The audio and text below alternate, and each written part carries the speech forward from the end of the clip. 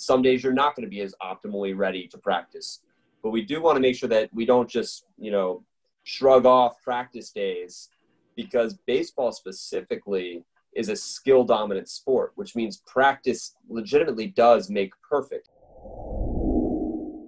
Welcome, everybody. This is Scott Haase with ITTV episode 19. We've got Ryan Faer with us with the Cleveland Indians. If you are not following us on social media, it is just at Indiana Twins across the board. For YouTube, where we will upload this, it's youtube.com/Indiana Twins.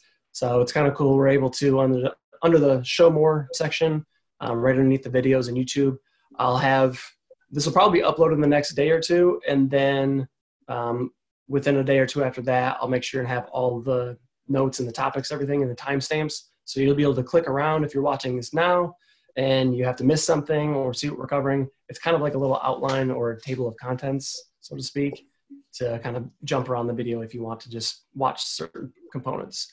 So if you guys have any questions, you can also email us. It's just indianatwins@gmail.com. It'll probably be myself answering those questions, and let us know if you ever need anything. For this show, what we are going to cover is a ton about training.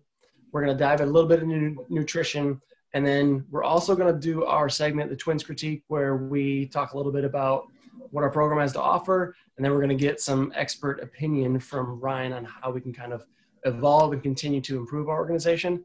And then at the end, kind of an extra credit. I want to end and just give us as much time as we need to comfortably talk about mental health. So with that said, Ryan, go ahead and let's kick it off and just tell everyone about your baseball career path. Sure. Thanks, Scott. I appreciate you having me and giving me the opportunity to come on here and talk some shop with you, ask about the program a little bit and learn more, and then just have a platform to kind of share this discussion. Really looking forward to it. So yeah, like in terms of my baseball path, baseball is the only sport I've ever played in my whole life or been a part of. So when I was 4 years old, I picked up a bat and ball for the first time and played basically every year from 4 years old until 18. I'm from Central Florida and born and raised down there. So we get sunshine year round. So, whether it's good or bad, I did, early specialization at 4 years old and played all year and couldn't get enough of baseball as much as my parents tried to get me to play other sports. So played through high school, at which point I graduated from DeLand High School in DeLand, Florida.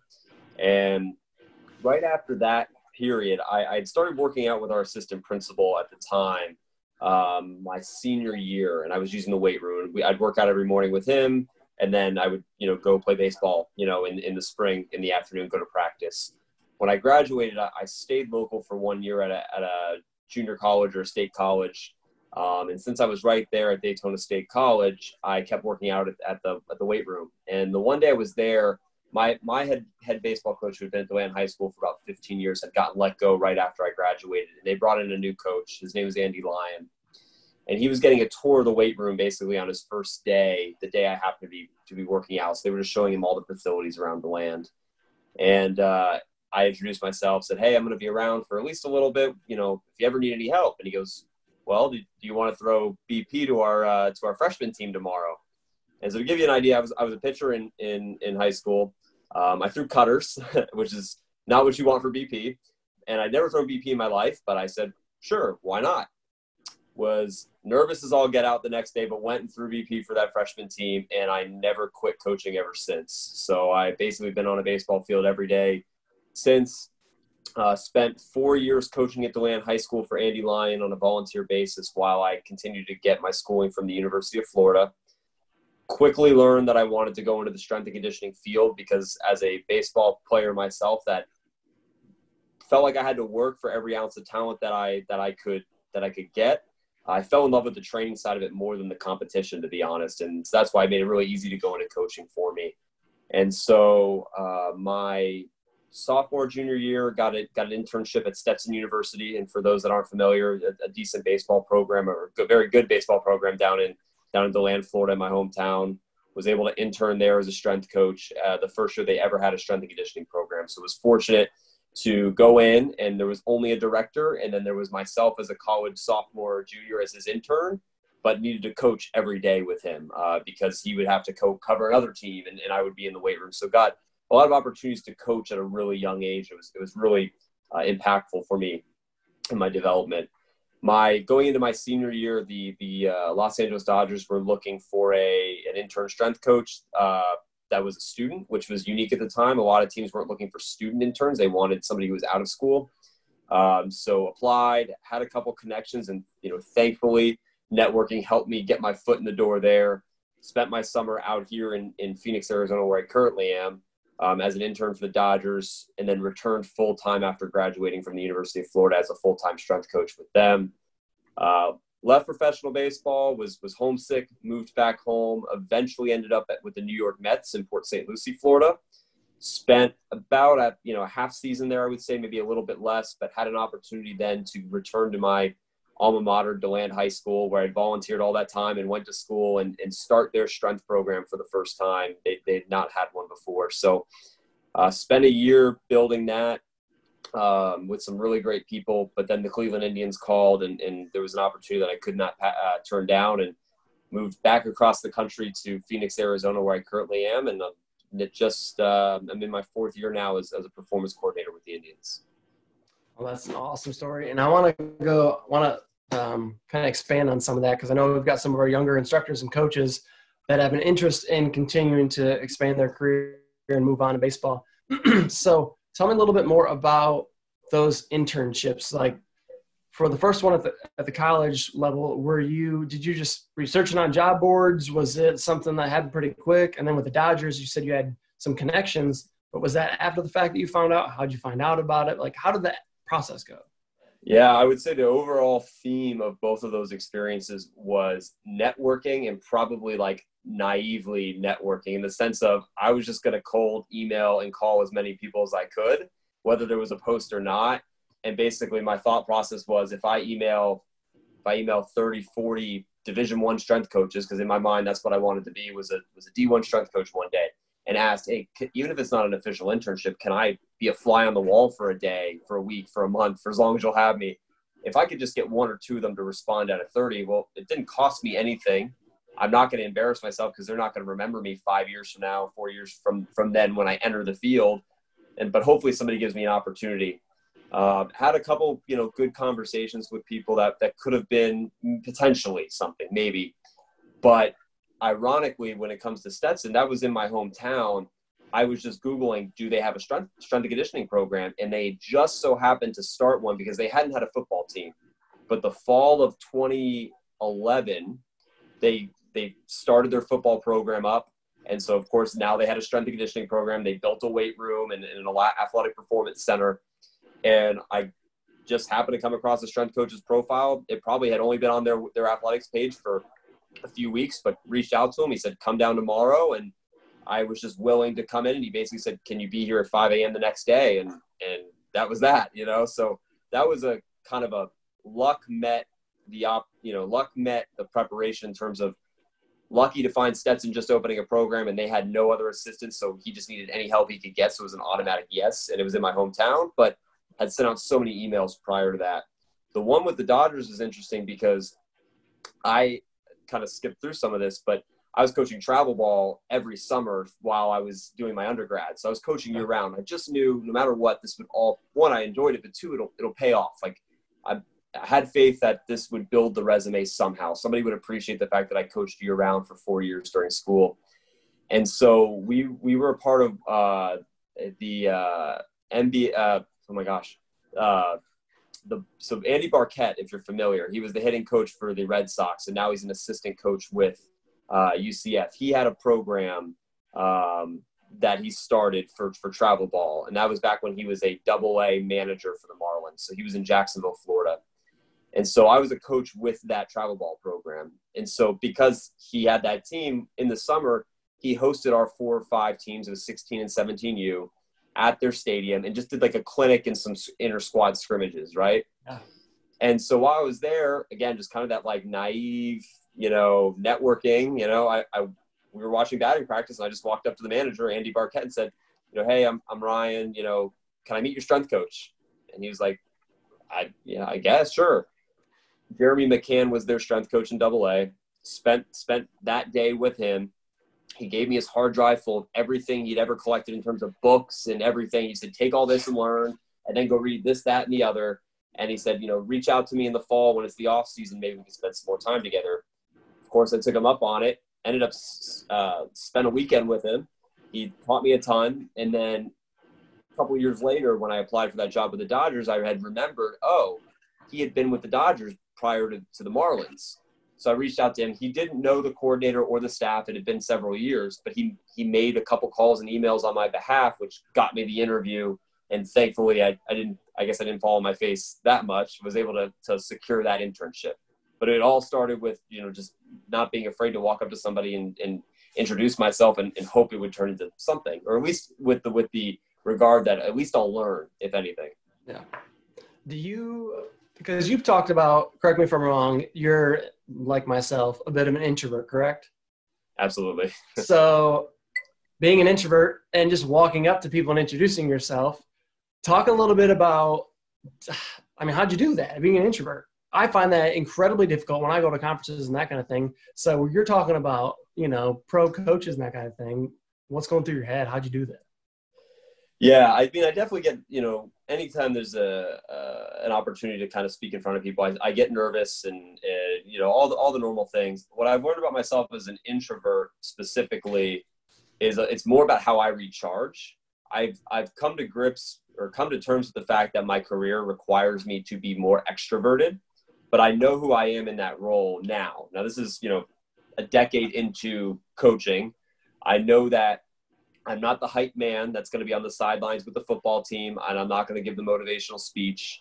I'm hopefully just going to communicate really well and have the content knowledge to be able to support the athletes that way. But when I get my downtime away from work, I'm going to need to spend some time maybe away from people or just with a little less engagement and being in an environment where I don't have to be on still. However, a lot's come along with that. So being in a place for several years where you're comfortable around your staff and your players, I don't feel like I'm on as much as I used to be because I can just be myself. So that's really helpful. But even when you go back 10 years and I was like, walking up to random people, I guess I let my passion drive me. I knew what I wanted to become. Knew what I wanted to become, knew the direction I wanted to go, knew I had no idea how to navigate beyond the first few steps in that direction. And I really wanted to learn. And that was going to have to pull me out of my shell a little bit. And then once you get the ball rolling, right? Like once you start having those interactions, once you start public speaking and things like that, it's become, at least for me, a lot easier. I've become accustomed to it. So there's still those days. And especially like when we have our time now, we're spring training, let's say, and you're working 7 days a week, 12 to 15 hours a day. It can be trying, especially when I go home because I'll be mentally just, gone and there's really no time to recharge. But I know those times are coming and I recognize that I know how I'm going to respond. And that may be a challenging time of the year for me, but then the rest of the year is easier. If that makes sense. Yeah. No, that's good. And I'm glad we went into that a little bit more because, again, with a couple of the coaches that we have and just being able to share some of this, I think that's super valuable information because you hear networking, you hear apply for jobs, but the reality of it, people just can't seem to grasp sometimes. And like, man, that seems really nerve-wracking, or I don't know if I can do that, or I don't know when or where. So I appreciate you sharing that. Before we get into training, though, I want to ask you more of a lighthearted question. I didn't put it in the notes. This isn't meant to surprise you. It's not a crazy question. But has there ever been, when was a time that you remember where being in pro ball or even at the collegiate level where you kind of just took a step back and you were like, man, this is just really cool, like getting to do this or getting to meet this person or be at this place or that kind of thing? I can remember there's two moments, and one was gratifying, and we spent 4 years building a program at DeLand High School and trying to do things the right way and telling our players that if they bought in, we would see success. And we all knew behind closed doors that success didn't necessarily mean win, but we wanted to win, right? We cared about graduation rates and we cared that the things were done the right way and that our players became young men ready to go out into the world. 100% was our focus. But there was part of you that, like, every time we did our Omaha challenge, which we called it the JetBlue challenge because you played at JetBlue Park for the state championship, there was part of you that was like, I want to see this happen for the guys.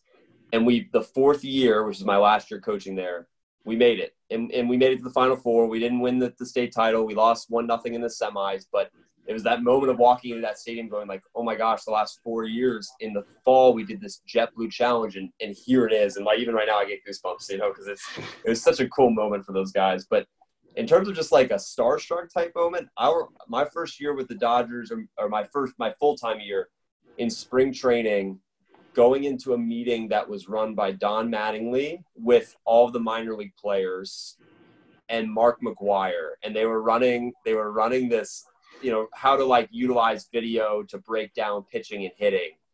And those guys were there, and they come and they sit down, and the staff's on the side of the room. So when they sit down, they're really close. And I remember we had a guy, it's terrible, I don't remember his name, but he had been a minor league vet. Like had been so close several times, was probably close to 30.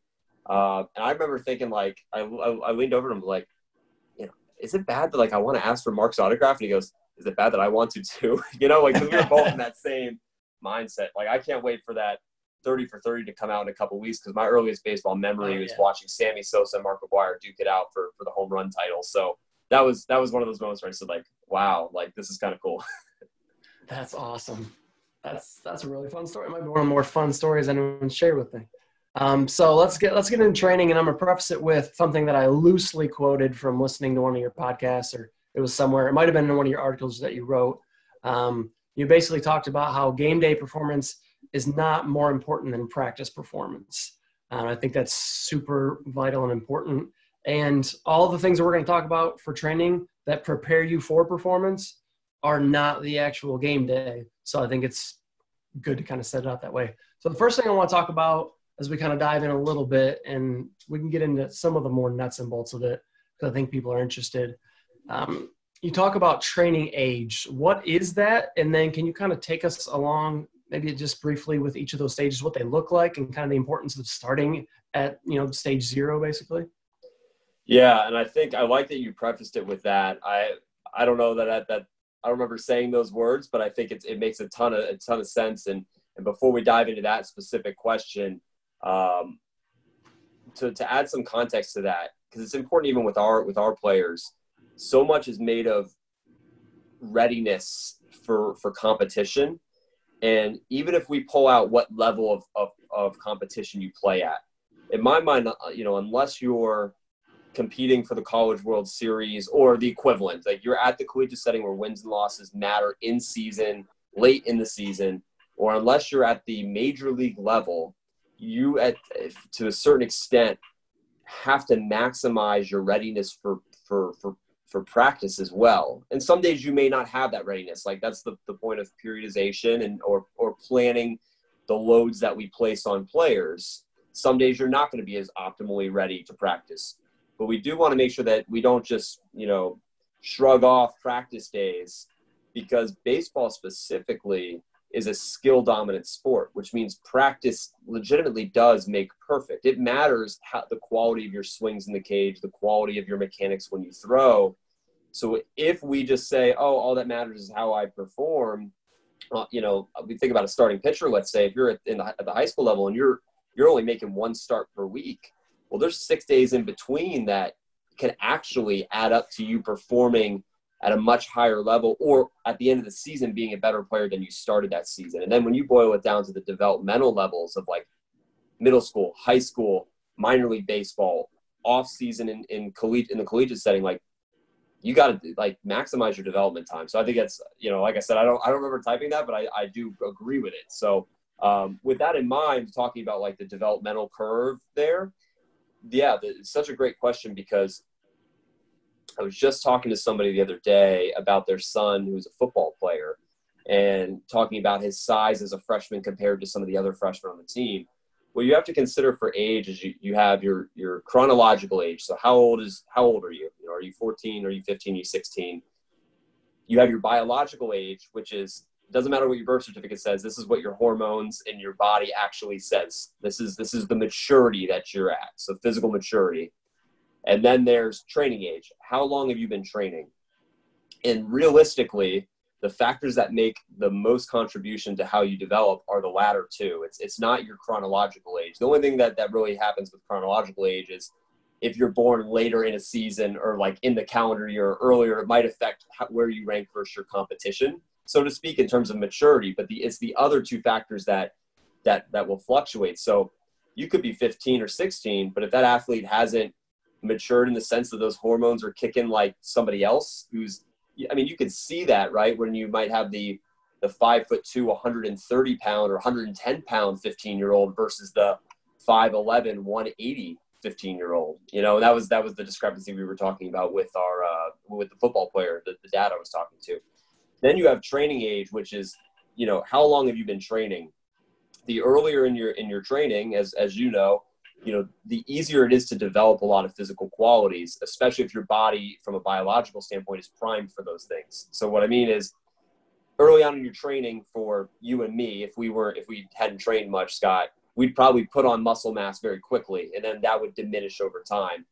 The 14-year-old that probably doesn't have testosterone kicking like the rest, or the 12-year-old, well, we can train all we want for muscle mass. We're probably not going to get a lot of it. However, still can get stronger, can get more coordinated, because that window for adaptation in the early stages of training is huge. The body just has not seen that stimulus before, that stress. And when we put that stress on the body, it is forced to adapt right away.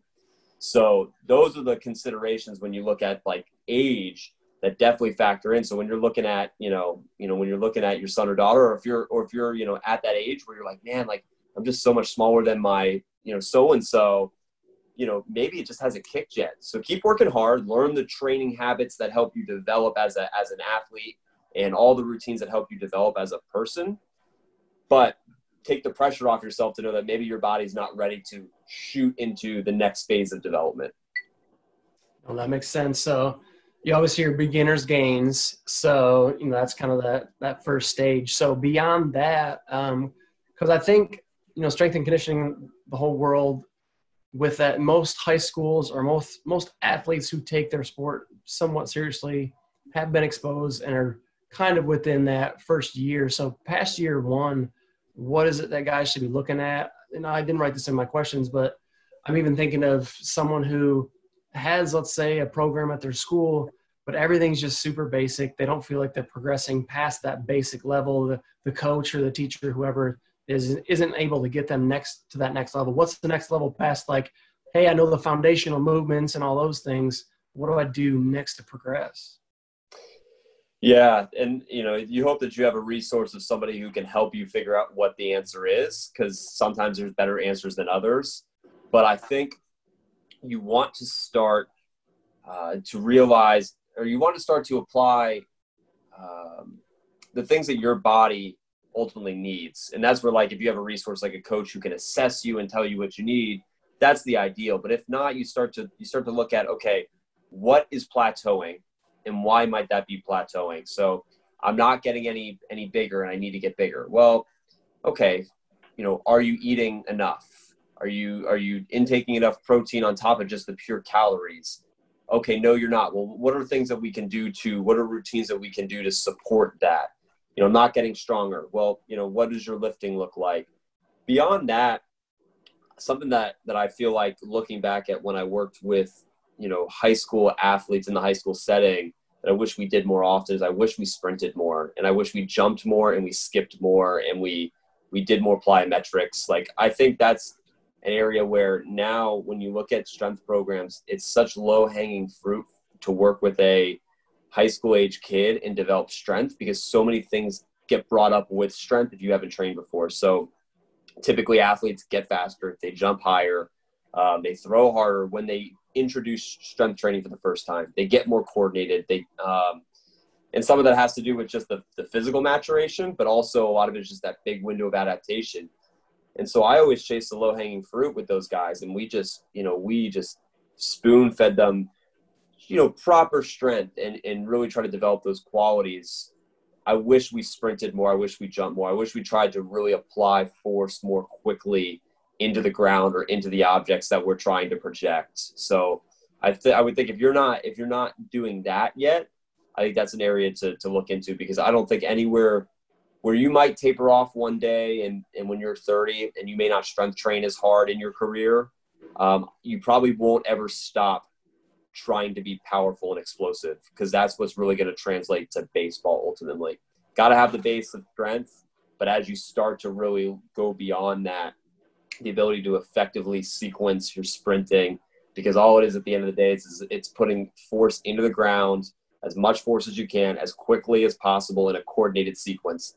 It's all pitching and swinging is. It's just done in a different way in different planes. Yep. No, that makes sense. And you talked a little bit about things that you wish you would have done. So what are the things that you think what are the movements, let's say, that you get undertrained? Because I know, reading your material and a lot of the good coaches out there that have a progression where it starts at just the movement and then progresses to the bar, or maybe it's even PVC pipe in some things, or the bar, or kettlebells and a lot of progression. What are some things that are really undertrained, and talk about the importance of just movement quality?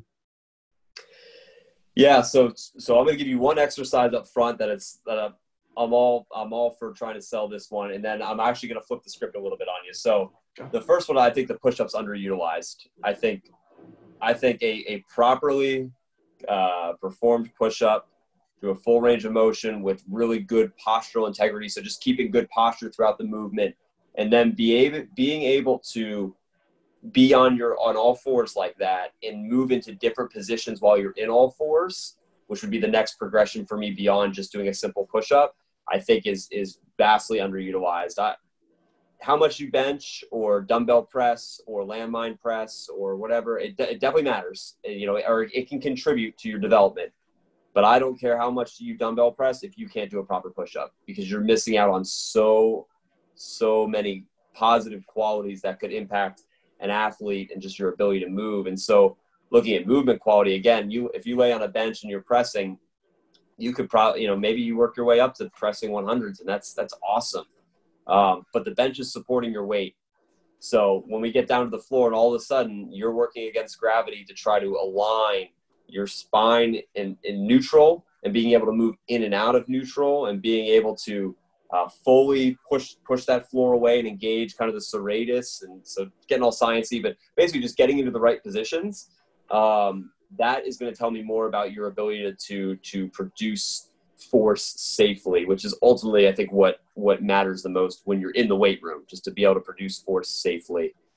Now, to flip the script a little bit on you, so we talked about what to do after the first couple of years when training gets stale.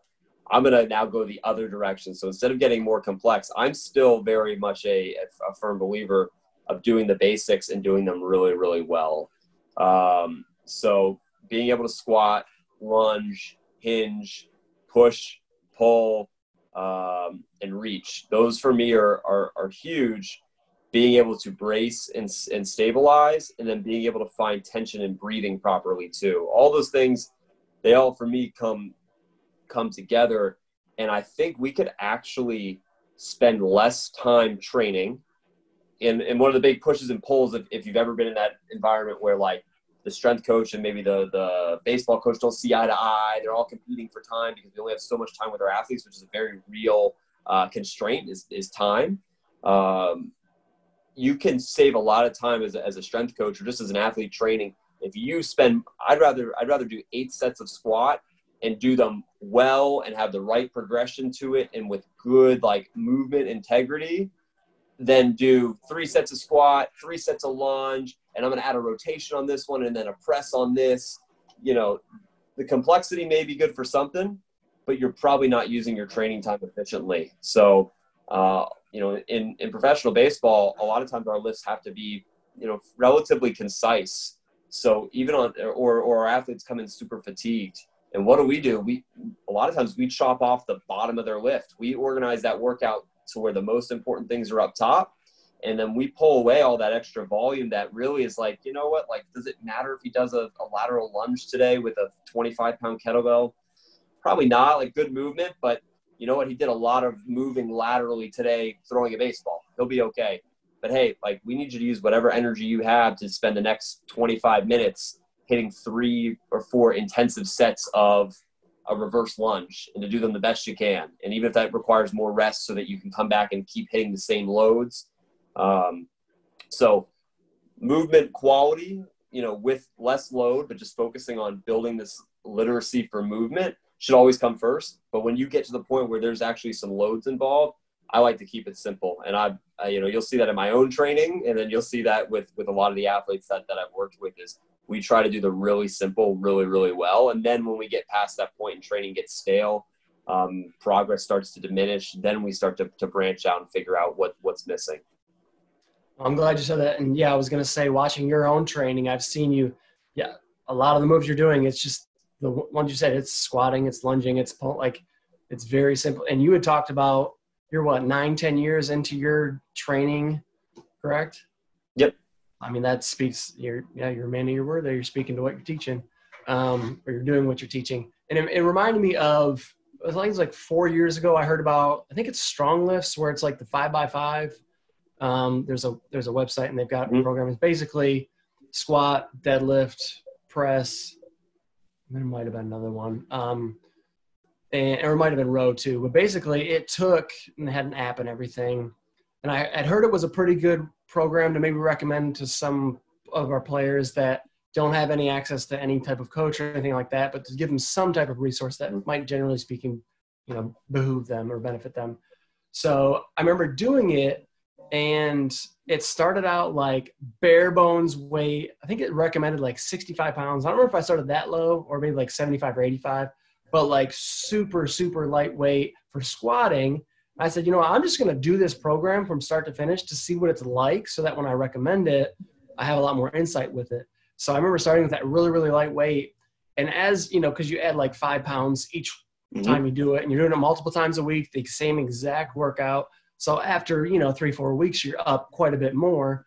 But I just remember thinking to myself, like 6 weeks in, 9 weeks in, 12 weeks in, like I feel like I still, while doing the squat, am not always confident based on the day or the amount of weight that this is the most comfortable and best position for my feet or my knees or my stomach or my positioning. So with all that said, talk about, because you mentioned in the past and a little bit here too, how varying up, whether it's timing, your tempo, or your weight, or your implements, how that can really benefit. And we've already started to talk about it, but go a little bit more deeper on how you can vary your training and get so many different benefits out of that. Yeah, so I think the most simple way to put it is that your ability to handle multiple types of loads at multiple speeds with varying loading positions and variations will ultimately mean that your overall ability to move load, or just to move, you're increasing that movement literacy. Now, that doesn't mean every day, like, oh, I'm in a front squat today, and I'm going to, it's not variety for variety's sake, but it's over time, like, because, now I've been working out since I was probably 16. So we're going on 12 years now. And like realistically writing my program as if I was a strength coach or as a strength coach for now 10 years, like over the course of that time, like I've switched lifts to try to get better at them. So it's not just, okay, I'm going to throw a lot of variety. It's, hey, I'm going to spend the next 4 or 5 months low bar back squatting because I'd never done it before. And, oh man, like I feel like I'm shaking all over the place, and I feel like I'm lifting less weight. I thought I was supposed to move more weight. Learn that movement, and now it's a new pattern or movement that I can do competently. It just expands my library of things that I'm able to do. But ultimately, there's so many different ways that those can benefit you too. So where you load the weight can shift the focus on different parts of your body, and also be more mechanically advantageous or healthier for you. So, for example, part of going through training, a big part of it is learning about yourself. So your coach is going to be there to help you, but ultimately you're going to probably change coaches a lot over the course of your career. You need to have a good understanding of what works for you. Well, I've recently learned, in the last few years, like I can only back squat for so long before I start to get a little bit of a hip issue in the front of my hip. I just get like impingement because I get a really big arch in my back when I back squat. Ultimately, if my body was set up for that, maybe that wouldn't happen. But, maybe I'm sitting at a desk too much, so I'm already just in bad postures or whatever, and that becomes problematic. So I know I can put that in, but then I know that I can pull it out. And if I put a front squat in there, a front squat gets me in this really neutral or stacked position, really healthy position. It doesn't feel great on my ankles because I have a screw in my left ankle, but it's still something that ultimately helps me unload from a heavy phase of back squatting, and I can go into something that still places a lot of load on my body, and I can get stronger with. Being able to do different tempos, going to allow you to actually target different qualities. So early on, I like to use, what's called eccentrics, which of course you're familiar with, Scott, but just controlling the lowering portion, like let's say in a squat, going down very slowly. And then I might utilize an isometric where I hold the bottom of the squat for 3 to 5 seconds, and then I would come back up. And I would do that to teach movement, because very early on with a lightweight for an athlete that's never done some of these movements before, one, doing those eccentrics and isometrics, give them the challenge that they're seeking, because if you just do body weight and you just do reps, they're going to look at you like, coach, give me more, dad, give me more. But the eccentric and isometric makes it challenging, but also helps them move past that baby deer phase or baby giraffe phase as their body's growing, where their legs are going all over the place. So we hone in on that technique. But then when you talk about, some seasoned athletes that are doing eccentric phases where they're focusing on the down phase, they might actually use more weight than they're capable of pressing up. So they might squat with 110% of their max, so 10% more than they can do on their own, and have people help them get back up to the top, because you can lower more weight than you can raise back up. And what that does is that really targets the nervous system and forces it to adapt to get stronger. Meanwhile, moving a lighter load as fast as you can, and maybe without a pause in the bottom, and doing it safely, but using a little bit of that plyometric effect and making it ballistic, trains more for power versus strength. So as you open up all these different speeds that you can move at with different loading patterns, not only are you fitting it to what you individually need. For example, again, I have a screw in my left ankle, so my ankle mobility is not great. I can only front squat for so long, so I need other variations. But also, if I can learn to do heavy eccentrics, I can one day increase my strength even more when I hit that plateau of just doing normal squats. So again, just to reiterate, it's just opening up this library of training methods and movements that you can use in your training, because my hope for everybody that is listening in that's an athlete, and that everybody that I work with, is that you have the longest career possible. So if you're 14, I hope you're still playing 16 years from now. And so I hope you're still training 16 years from now, but you're training 15, 16 years from now, or even 4 years from now, is going to look a lot different than what you're doing right now. So my next question, again, is not one I wrote down, but because I'm enjoying how you communicate and how you teach things in a simple way, which I've prefaced a lot of people that I've had on these shows with, hey, let's try to educate in the best way we can. So if we can't explain it to, a fourth grader, then it's probably going to be over the heads of a lot of our audience. So because you're doing such a good job teaching, I'm going to ask you to break down something else that we didn't talk about that I think can be confusing for some people. And also, I think a lot of people just don't talk about it, and that's the central nervous system. So how do you take that into account with training for your athletes? How do you explain that to them? Or maybe you don't really get into the nitty-gritty of it or the science, but how do you explain how the central nervous system can get taxed, how you can utilize it best to, what it's capable of, and have them understand that and then relate it to what they're doing in their training? Yeah, that's an awesome question. And it's something like I personally take a little bit of pride in, like training the nervous system, because I've been at some really light weights. Like I've been up to, 185 pounds of my own body weight and lifted, and I've been at 145 and have tried to get as strong as I can at that light weight. And whenever you see a lighter athlete in terms of body weight who can move a lot of load, so shift a lot of weight, typically means they have really good nervous systems, or it's efficient for moving a lot of weight. So it may not be great. Nervous system may not be primed to move very fast or anything like that, or very coordinated, but can move a lot of weight. So when I was learning to get as strong as I can at a lighter weight, and as that scale ticked down but the load ticked up, it's something that I felt that I was able to do well for my own body.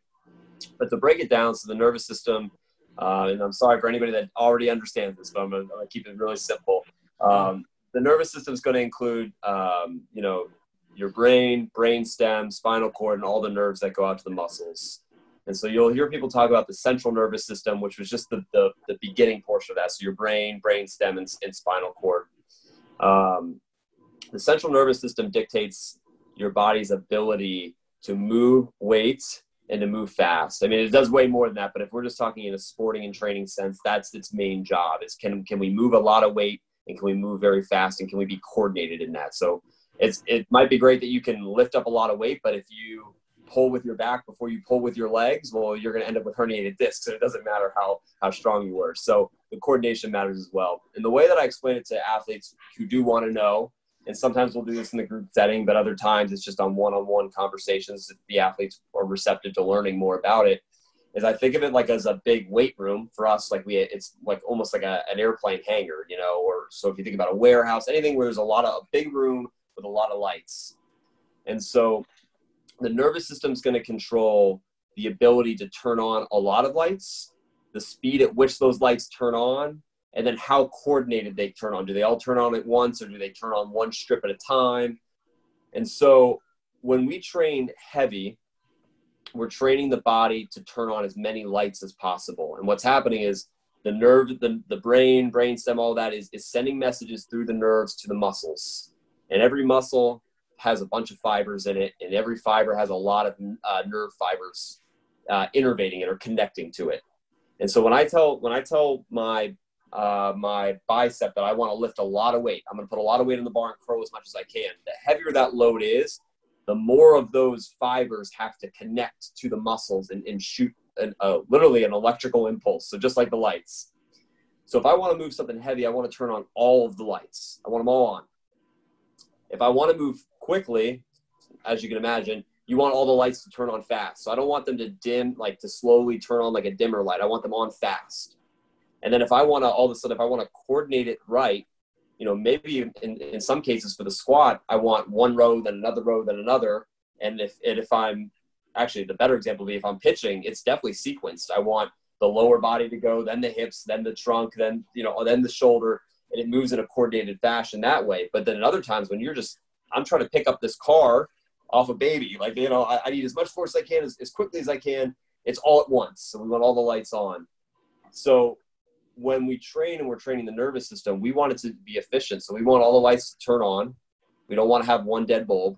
We want them all to turn on fast. And we want it to be in whatever coordinated sequence that we're looking for. And so sometimes that's where, like, coming back from injury, not only maybe are you weaker, but there might be something that causes that sequence to change. So an athlete might be 100% healthy now, and they may have all the strength that they used to have, but because of some of the time they spent down or something that's going on kind of behind the scenes with the body, the coordination's off. So I make it sound a little more simple than it is, but at the end of the day, it's, you know, try to progressively load the body more, try to learn to move faster, and try to become more coordinated. And if you do that, you're training the nervous system pretty well, and it works independently of how much muscle mass you have. Bigger athletes tend to be stronger, but it's the same reason why you can look at an Olympic lifting event and you can see a guy clean he's 130 pounds and he's cleaning 300 pounds. It's because that nervous system is elite. It's not because he has the most muscle mass. I love that explanation. I'm glad I asked that, because I've never heard that explained that way. I've never heard anyone really try to tackle it in a good analogy. So is it safe to say then, if you turn your lights on and off repeatedly, day after day after day after day after day, eventually some of the light bulbs go out and you have to fix them and you might need to take a break? Yeah, that's an extension of the analogy I've never used, but it makes a ton of sense. And so your body then, if we think about, let's take a step back. So we talked about the nervous system. You also have the musculoskeletal system. So that's the muscles and bones. You have the endocrine system. So that's the hormones. Your body has a ton of these systems, right? The two main ones that we could think of in training would be that the nervous system, the musculoskeletal system. Well, they both also fatigue. They don't just work and work well, but they also can, you know, they can be trained and they can be fatigued. Whenever you train something, you're going to accumulate fatigue. The good thing is your body's pretty resilient. It'll bounce back. You know, you take a couple days, if you do upper body today, you can wait 48 to 72 hours and you can do upper body again and you'll be fine. What happens though is as we tax our body and we ask it for a lot of output and we don't give it a lot of input to recharge the batteries or to replenish the stores of energy in your muscles, something's going to give. And so, you know, whether that's if sleep's not on point, hydration, nutrition, if you're just training excessively, not only is the nervous system fatiguing, but so is the musculoskeletal system. So is the endocrine system. So the hormones aren't going to be able to work like they should. And that's where we get that, like, at end stage, like the worst that you can basically get is that true overtraining. Most athletes never get to overtraining, but you might feel demotivated. You might not lift as much weight this session versus last session because you're not as recovered. Things like that all will add up. And if you're in if you're in an elite setting, if you're working with, at the highest level and you have a lot of resources, we can actually measure those. But a lot of times it's just asking yourself questions like, how did I feel today? How did I sleep last night? How's my nutrition been today? And if all the habits, like if you don't feel great and all the habits leading up to that aren't great and you don't feel like you can give it 100 that day, it may be a day to just, just take a step back. But really liked that analogy of the lights eventually breaking or dimming or needing just to be, because the other thing too, the last piece of it before I digress too much is your nervous system is broken up into two basically dimmer switches. So now this isn't really helpful, but so essentially you have your nervous system has what's called the sympathetic nervous system and the parasympathetic. The words don't matter, but basically if you've ever heard of the fight or flight, anytime you're in a stressful situation, which that could mean, hey, like you're starting in the state semifinal game or you're starting in your first varsity game and you're on the mound, like that's fight or flight. You're going to be nervous, butterfly, sweating, all that. If the other system, the parasympathetic, is what's called the rest and digest system. So that's when optimal recovery, day off, I'm going to go lay by the pool. Body's just chilling. I'm taking all the nutrients I need through my food. I'm sleeping well. The body shifts all of its resources to recover. And so the example I give athletes, and it's, sorry, it's a little crude, but if you've ever gone into a game and you're, we're 10 minutes to first pitch and you realize, man, I really got to go to the bathroom. Like, sorry for the language, but I have to pee. Like, I got to go. And all of a sudden something comes up, like coach calls you down to ask you some questions. And before you know it, it's time for first pitch. You got to go out. I know we've all been there where all of a sudden we've pitched 4 innings and we've never relieved ourselves and we've totally forgot about it. That's because our body has completely shifted all of its resources to focusing on the stressful event in front of them, not, some of the other functions that aren't as important right now. So when you keep not only when you keep the lights, you turn them on and off all the time, but if you keep those lights on all the time, fight or flight's on all the time. We need to go to the other side of the dimmer switch or turn the other dimmer switch up and say, hey, I need to recover. I need to rest and digest and try to bring my body back down. Well, this is exactly why I'm doing this show, to be able to clip up these things and explain them simply to a lot of our athletes. So that was very well done. And to just kind of finish off a lot of what you were talking about from a nutrition standpoint, you talk a lot about in your blogs about under eating. So I think that kind of is self-explanatory, but then the solution for that. So a little bit on under eating and then the solution for athletes. Yeah. So I think a lot of people talk about hard gainers, and there's definitely like, there's endomorphs and ectomorphs, and there's, your body's predisposed to burn at a certain rate, and you're a highly energetic kid. But at the end of the day, like the ability to put on weight, and I'm not talking muscle or fat, but just weight, comes down to input versus output. Are you taking in enough calories versus how many you're burning in a day? If you're losing weight, it really is pretty much as simple as saying you're not eating enough and you're burning too much. And if you're gaining weight that you don't want to gain, then you're probably eating too much and not burning enough. We could talk about the nutrients involved with that and what actually happens. But if an athlete is biologically like mature, like if they've hit puberty and their body's ready to grow, the reason they're probably not gaining any sort of weight whatsoever is they're either not training at all and not eating enough, or they're just not eating enough. It's either both of those things together or it's the one on its own. But typically what happens, what I've seen with high school athletes is the day just kind of gets away from them. They wake up and they don't want to get up early, so they may or may not have breakfast. Then they go into school. They may grab a bag of chips from the vending machine or something like that between a couple of their early classes. They'll have a lunch, usually. If they have the money to have lunch, they'll have lunch. But then they'll go into practice, and they'll practice from 2 p.m. until 6 o'clock at night, and then go home. And they may have only had Gatorade in that time as a caloric source. And then they hopefully have a calorie bomb for dinner. But even if they did, like, even if your dinner's 1,000 calories, like these kids, they're going all day long.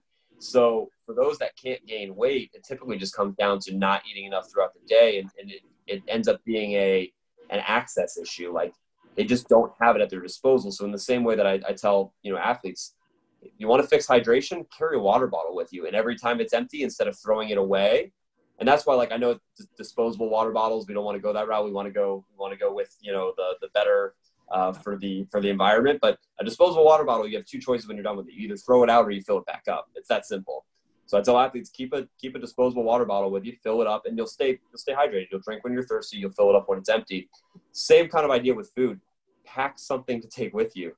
And a solution that tends to help, because even it can still be tough, is even if you don't have enough snacks throughout the day, in your meals, look to have some toppings or something that's calorically dense, because that bag of chips you had and that Gatorade that you had with your whatever your lunch was is not going to be enough. It's not calorically dense. But if you start adding fats, and don't be afraid of them, but that means peanut butter or a handful of nuts or sunflower seeds or olive oil, cheese. If you add those as a topping to what you were already going to have, you've added a significant amount of calories right there without having to really work a whole lot. Because you could probably get olive oil in your lunchroom. I would think you can definitely get cheese. You can probably get some sort of peanut butter from somewhere. So those are easy ways to just like add little tiny calorie bombs throughout the day.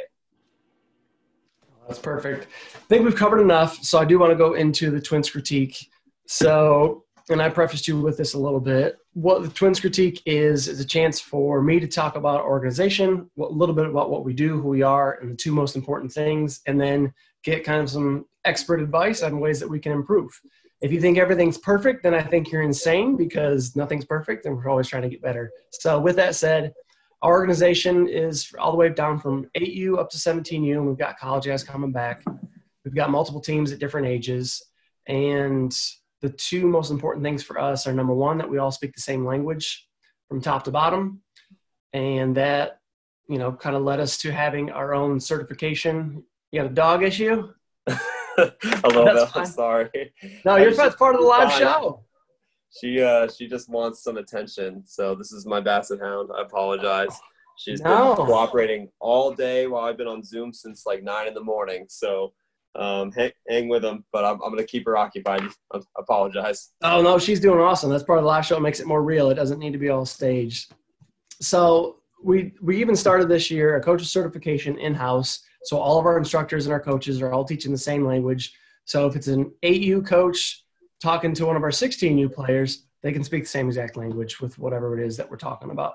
And then the second thing that's really important to us is it's a one-stop shop. So when you join our organization to play in the summer and all that, you're also getting an off-season program that's included in your fees. It's equivalent to those locally around us. And I was telling you, Ryan, it's not a great way to make money, but it's, like I said, it's all included in their fees, and they're going to get, depending on the year, 18 to 20 weeks of hitting, pitching, performance training, mental training. There's a catching camp, outfield camp, infield camp. I might have missed a couple things, but basically you get everything you could possibly need, so you don't ever have to go anywhere and look for something else. It's all unified and it's all there. So with that said, I do want to kind of pick your brain from a training standpoint. And again, I told you can ask follow-up questions to get more of a specific answer out of you. But we've got our guys in there at most probably 2, very rarely 3 days for an hour at a time. They're in there in a team setting, so it could be if attendance is low for their team showing up, maybe there's only 5 guys in there, or if both teams are in there, there could be 15, 16 guys in at a time in a confined room with a decent amount of equipment that they have access to. So what are some of the things that maybe you see, from your experience at the pro level or the college level or high school level where you see teams maybe not do such a good job in this area that you think is really important that a lot of people miss out on? Or what's some things that just from a time efficiency standpoint that you could see us doing more of regardless of whether or not we're doing? Yeah, no, first of all, I just want to commend you guys on what you're doing, because a lot of what you're saying are the kind of the pillars of what we're trying to do as an organization and what we are trying to live. So the ability to speak the same language and to collaborate and to build individualized programs, that's what we're trying to do. And that's And we're trying to do it at the highest level possible. And so are you guys. So it's a shared mission that we have right now. I think it's really encouraging. It's really exciting to hear. Without knowing, I would hate to say critique or anything like that, but I do, I'll give you a couple things that I think could be valuable, and you might already be doing them. But then I want to ask you a question, and hopefully that will maybe be a little bit more valuable to be specific to you guys. And maybe I can help, maybe I can't. But the first thing is, I think ultimately what we're trying to do, and for those listening I think it's important to know that our athletes range from anywhere between 16 years old and, until they retire. The majority of the athletes that I personally see on a daily basis here in Arizona at our player development complex are in that 17 to 22 or 23 age. We get both sides. We've had 16 and then we've had 28, but typically it's that rookie ball age, or just got drafted type age. And something that, I think could carry over between the ages is what we try to do is build more autonomous athletes, more independent athletes. And probably, again, not really good for the money-making aspect of what you're trying to do, because you're trying to basically make yourself as a coach obsolete, but trying to teach your athletes both like formally, like, hey, like want you to learn about nutrition, hydration, sleep, all the controllables, but also building into their program where they can get benefits from some of the things that they can do on their own. So for us, that's their prep work, our athletes every day. And so a couple of things that when we first come into the Indians, one of the things that you hear very early on, and it's hammered into their head as they go through their onboarding process, is the value of routines. It's actually, we have an acronym. It's GRIT, and G is for growth mindset, R is for routines, I is for individualized programming, and T is for a team-first approach. The R, however, is routines, and they're going to hear it until they're tired of hearing it. But the idea is to develop a routine for everything that you do, and that's from sleep to how you eat. Everything you do is routine. It's not habit. It's not accident. It's a routine.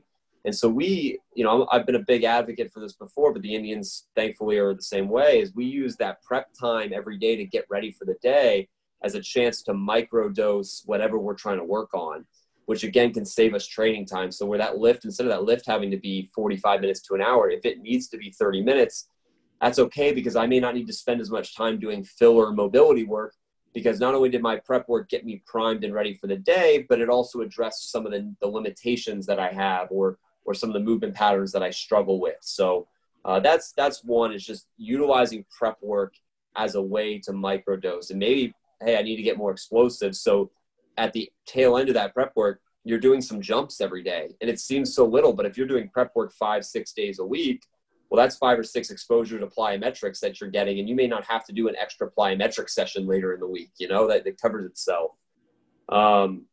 That's one. The second part of that is just finding a way to get athletes to start to learn about themselves. So it's part of becoming an independent athlete. But, if you do like a wellness journal, or even just journaling their workouts, it's not to collect data. I mean, that's kind of a dorky way to put it, but at the same time, like everything that you write down is something that you can reflect back on. And whether it's something objective, like, hey, today I moved 200 pounds times 4 times the number of sets I did. So I did 4 sets of 4 at 200 pounds. So that's the load I moved today. And then the next day when I wake up, man, I was really sore for that session. So I'm going to note the next day was really sore. But you know what? I only slept 3 hours and I felt dehydrated. I mark that.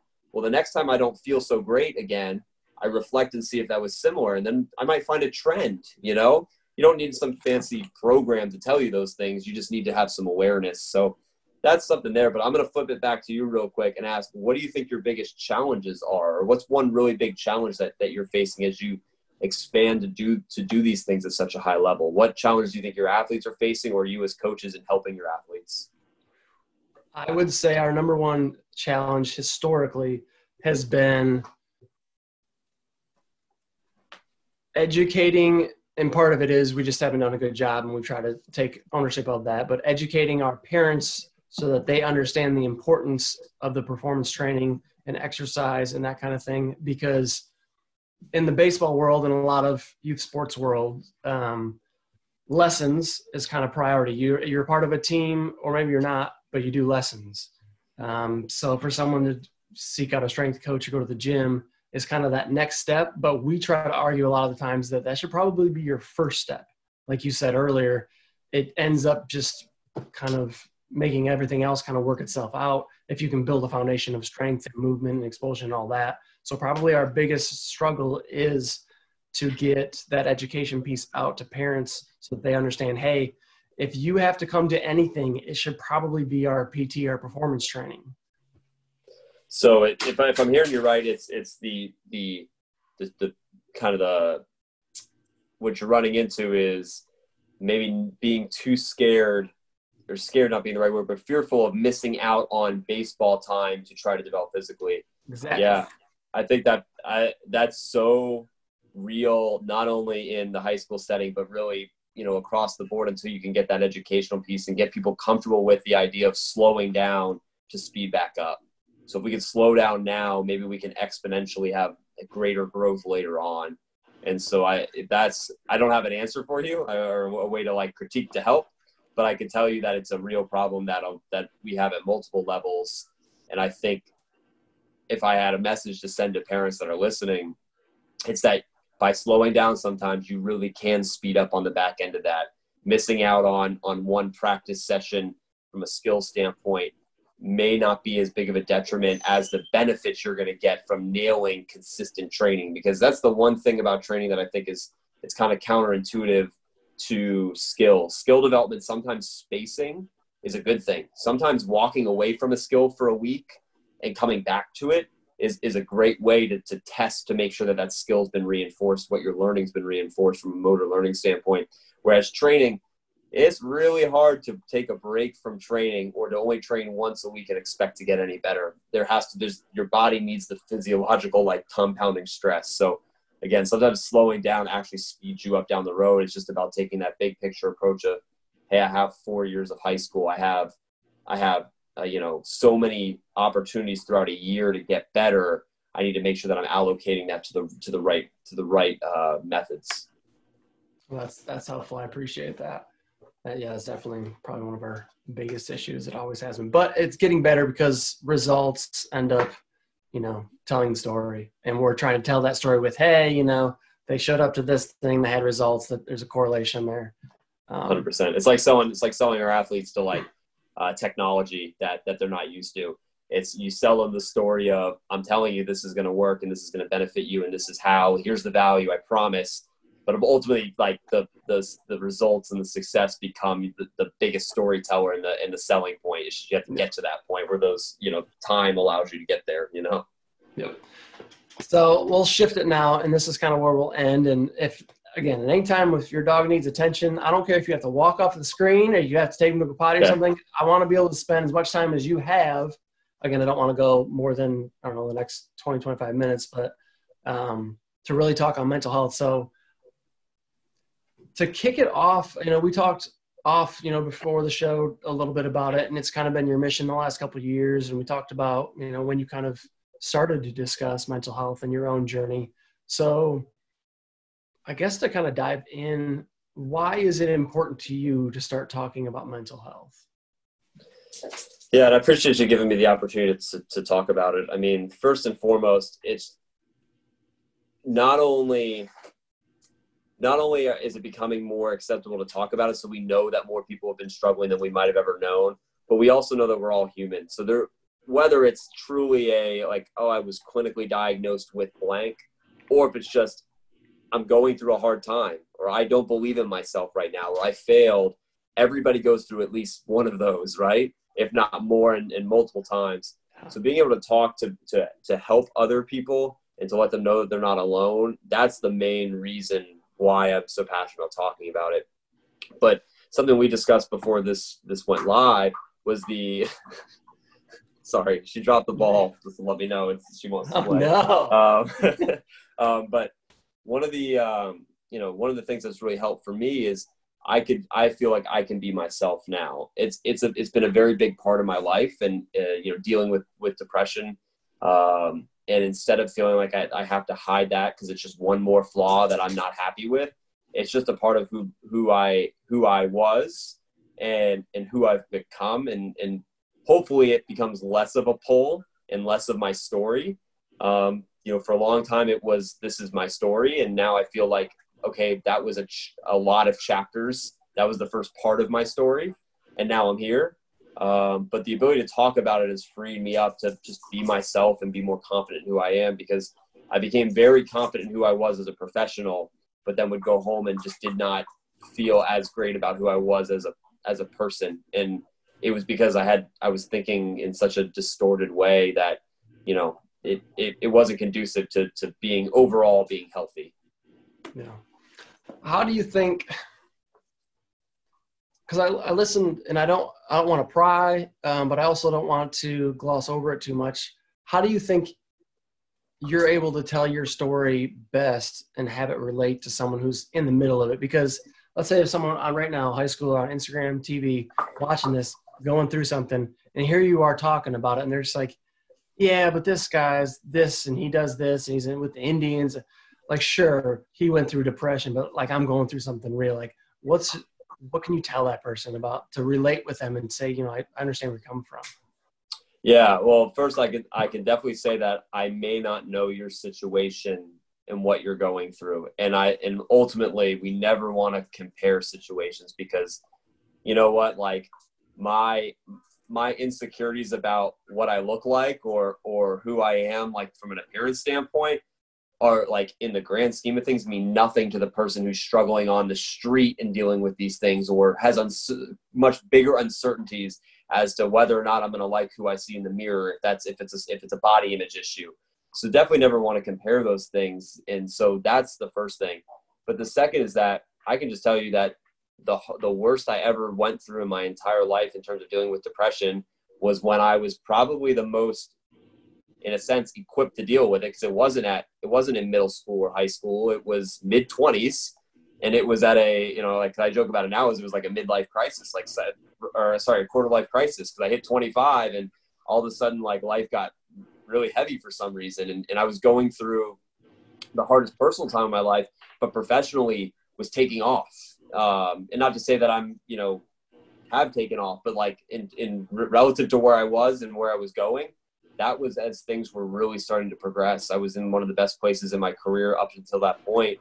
Things were going in the right direction. I felt financially secure, relatively, as much as you can in your middle 20s. And I felt professionally secure and felt challenged, but personally just could not figure it out. It was tough.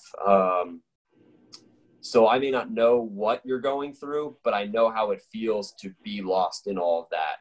And sometimes there's concrete reasons, like I feel this way because I went through a breakup, or sometimes there's really abstract existential ones of I have everything I could ever want and I still wake up empty. What's going on? And the fact is, you're not alone. It's not easy. That's the other part of it, is like, let's be super real about it. Like, it's not easy. And the moment that you decide to try to get better and get help, the next day is not sunshine and rainbows. It's going to take time. It's just like the day you decide to commit to a new diet. Like the next day you're not thin. Like it's going to struggle. You're going to struggle a little bit. But you have the opportunity to, one, get better still. As long as you're breathing, you can get better. And two, you have the opportunity to mold your life. We're so fortunate to be born in a country and in a place where we have almost limitless possibilities. I hate to be really cliche about it, maybe not limitless, but we have so many opportunities. And as long as you, again, are breathing, you have the opportunity to progress and be better and to become a better person, professional, or whatever you're striving to be. So you can mold your existence and your person still. So there's such a bright future, even if you can't see it. How did you navigate? Because, I've heard you say this before. We talked about it before. You're not much of a self-help kind of guy. How did you navigate? Here, the options are typically, if you're going through something, you either keep your mouth shut and you just deal with it. You put your head down and you figure it out. You reach out to a therapist. We can talk about that later too. Or you go to self-help and you go to that section in Barnes & Noble and you read books. When I was going through some things in middle school and high school, eventually that's kind of the route that I got to later in college, kind of figuring out on my own and reading some books and just kind of figuring some stuff out. I didn't go the therapy route, but talk about how you were able to kind of navigate that with some of your most obvious answers maybe aren't the ones that you're most comfortable with, and what we're able to do. Yeah, you hit the nail on the head. I'm like a true skeptic. I don't like thinking, I'm predisposed to not being positive. Like I'm predisposed to being a little more negative, I guess. Or that's how I had become, in dealing with depression. It was a lot of negative thinking. So that's already where my mind frame can go sometimes. But beyond that, thinking sunshine and rainbows to me doesn't resonate. For some people, thinking more positively really does. And all that matters is that you have a healthy, truly healthy way of thinking more rationally and getting out of that space that's not healthy. So if it is a self-help book, if that's what inspires you to do something, that's great. It just doesn't resonate for me. I love to read. It's just not the genre that I love. What's resonated with me, and it's taken trial and error to figure this out, was to think more rationally and to think more neutrally. So a book, and I was a skeptic. I didn't want to read it. Actually, I listened to this when it was an audiobook. Oh my gosh. It Takes What It Takes. And it's by the mental performance coach, Russell Wilson's mental performance coach. So with the Seahawks. He's been in a lot of other positions, but right now he basically just does like individual athletes case by case. And definitely, like I said, not a big, like to me, that sounds a little fluffy and I'm not a fan, but he talks about thinking. So for me, I like to think more practically and rationally. That's the way that when I went through therapy, that's the way we framed it. But the way he frames it is thinking more neutrally. So instead of like taking a bad situation and trying to make it good, it's let's take a bad situation, but let's take a step back and actually think about what are the ramifications of it and where am I really in this process. And so an example of a really trying time for me is I moved out here and took this job with the Indians, over 3 years ago, and was miserable. Like I was happy at work. I loved what I was doing. It felt right. But then I was homesick so bad. I needed my support system, and all I wanted to do was go home. So what I felt trapped. I felt like the job was keeping me here and me being here was miserable, but the clear and obvious path is to continue excelling in professional baseball. That's what we should be doing, right, Ryan? But it felt like a weight. And to be honest, like with the help of a therapist, was able to think and go, okay, so if I open up, Expedia and I book a flight home tomorrow, what's going to happen? Well, I'm going to lose my job and I don't want to end up on the street. Well, okay, slow down. What's going to happen? Well, I probably would get in trouble. I'd have to call my boss. Okay. And if you decided to not come back to Phoenix, what would happen? I'd probably lose my job. Okay. Do you think you'd be able to find another job? Yeah, I think I'd be able to find another job. Okay. So you would be living and you'd have potential opportunities, right? Yeah. Okay. So go to your computer at home, open up Expedia, have the ticket ready, and just leave it there for a day or two. See how you feel. And I did that, and it was like, oh, like I have the choice to make these decisions. My life's not crushing me. Is my situation at that time, did I feel like I was in the best situation, a positive situation? No, not at the time. But I was able to step back and think a little bit more neutrally, rationally, and practically and say, okay, I have options still. This is my current situation. Just like if you're going through a hard time financially, professionally, or if somebody passes away and, that you're close to, it's not a lot of positive spin to some of those things, but how can we work through those by thinking without distortions, without negative self-talk? Those are the things that resonated for me beyond just, a little bit more positive thinking. So you talked a little bit about therapy. So, and we talked again about this before, there's a big stigma. And with my job in the kind of the health industry with the hospital, I see a lot of people that will actually come to me as a health coach because I'm kind of an in-betweener where I'm not a friend and I'm not a therapist. I'm kind of this guy who might talk a little bit about that stuff, but it doesn't have that stigma of, oh, I'm going to see a therapist. Oh, I'm going to see the health coach doesn't sound as bad. How did you navigate that? How did you think about that? Was it a struggle to go reach out to a therapist? What was that experience like? Did you enjoy it? Tell me about that experience. Yeah, so I had hit a point where it basically was like critical mass. It was like make a decision to get some sort of resource Or this may not go with, because I was still going in this great trajectory. Like everything from the outside looked good. But at some point, I think people from the outside would be able to tell it's not going good if I didn't make a change. And so it was a necessity. But once I was in therapy, I'll be honest with you, like I wanted the easy out, but we went the hard route, which was cognitive behavior therapy. It's challenging because it requires you to do work. And so I went to a lot of sessions for months where we talked through a lot of stuff. Like I felt like, oh, this is therapy. Like I tell them how my childhood was, and I tell them what bothers me now, and then I walk out feeling better. And I thought that's what it was about. But I learned what the distortions are, how we can have distorted thinking, how we can be biased. And then I was told to do homework assignments, like go home and fight the negative thoughts and really keep the distortion list with you. So you know what distortion, identify what distortion you have when you're thinking and write it down. And I just didn't do it. Just to be honest, like I didn't do it.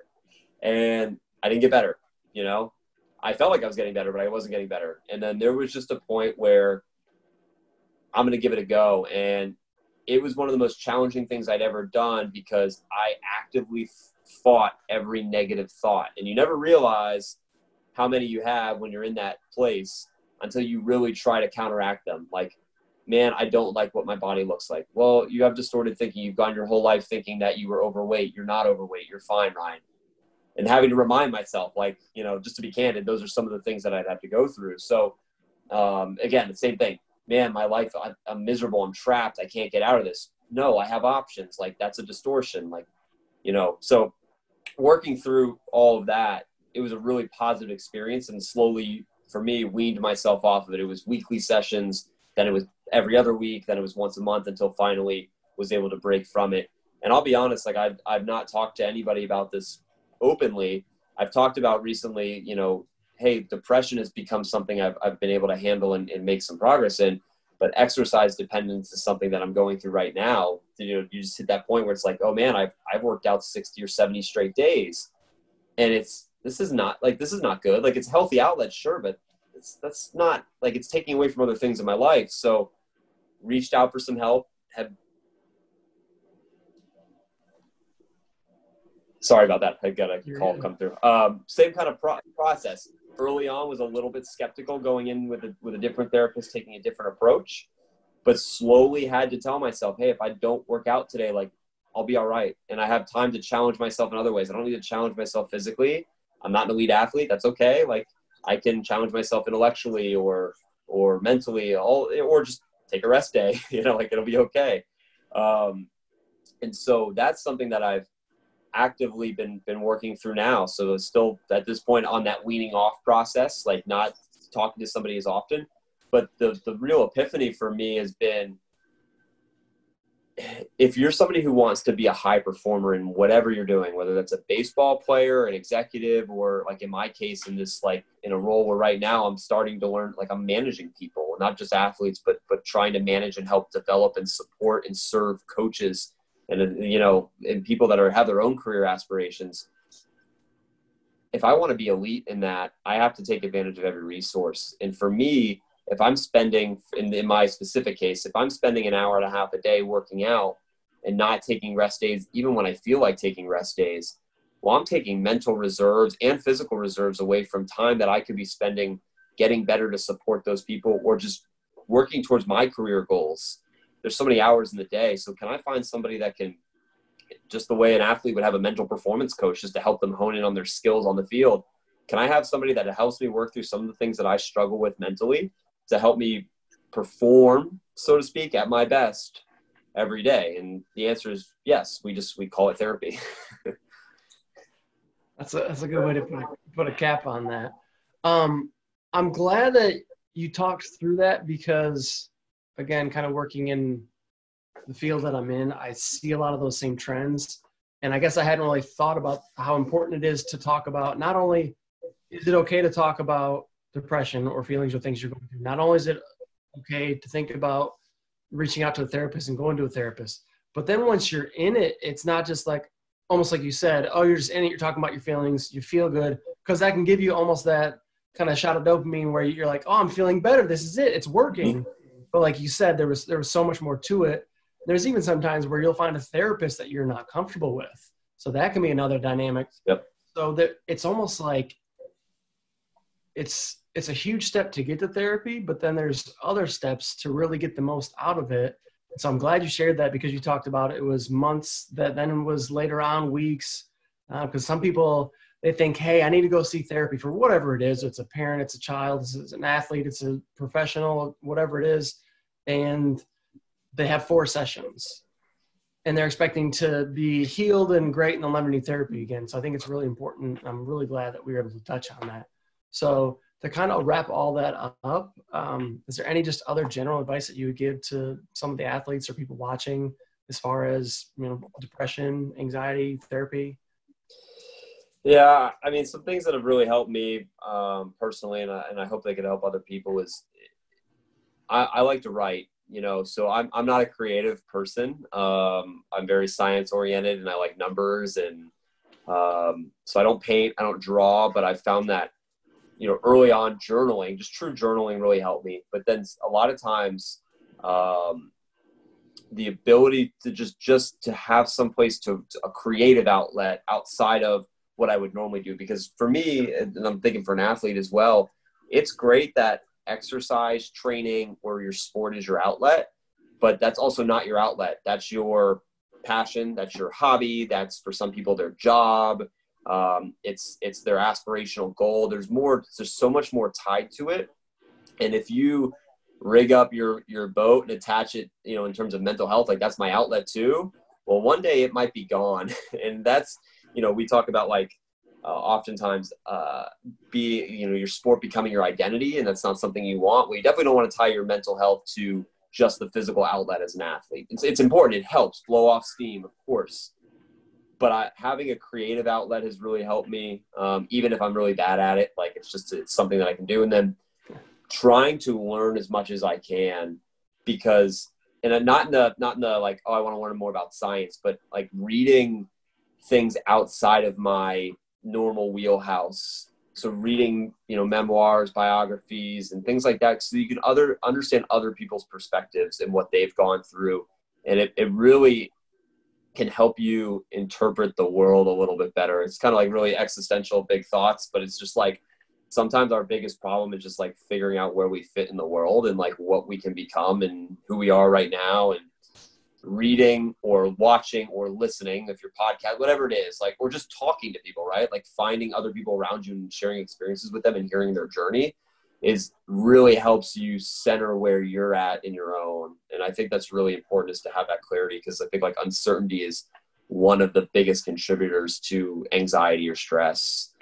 Outside of that, the last thing is, if you can be comfortable with yourself at all times, then all the other stuff may come and go, but who you are will be something that you can always be okay with.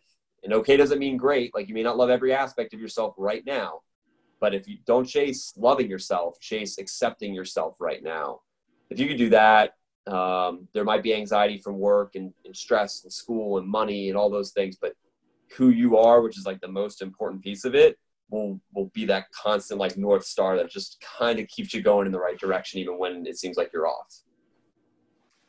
And I appreciate all of that, all the insights, all the stories, all the analogies. I mean, this has been, I think, super beneficial for so many different reasons. So I just truly thank you for all of this. No, I appreciate the platform. It was a great discussion, and then any opportunity that I can have to kind of reach out to some younger people, like it's a win in my book. So I really do appreciate it and the time. Yeah. So where can people follow you if they want to kind of see what you're up to? Yeah. So the biggest place for me is if you use social media, and I get razzed by my employees all the time for how much I put out there, but I like to give a shout out to Ryan Horn. He's a strength coach at Wake Forest. He talks about social media for him being kind of a digital journal to kind of chronicle his the journey he's going through. And I try to do the same thing. And so for me, if you on Twitter, it's at Ryan, and that's RYAN _FAER. And same thing with Instagram. And if you want to reach out, I'll be honest, I'm tough about getting back in direct messages on those. but my email, my work email is rfaer@indians.com. So my first initial, my last name at indians.com. We're glad to connect and talk with anybody offline. Awesome. Well, I appreciate it. We'll talk off the air real quick, but for everyone tuning in, thank you very much. I hope you got a ton out of this. If you got in here a little bit later, this will be on YouTube in the next couple of days. So go ahead and check that out over there, and we will see you next week for episode 20. Thanks, y'all.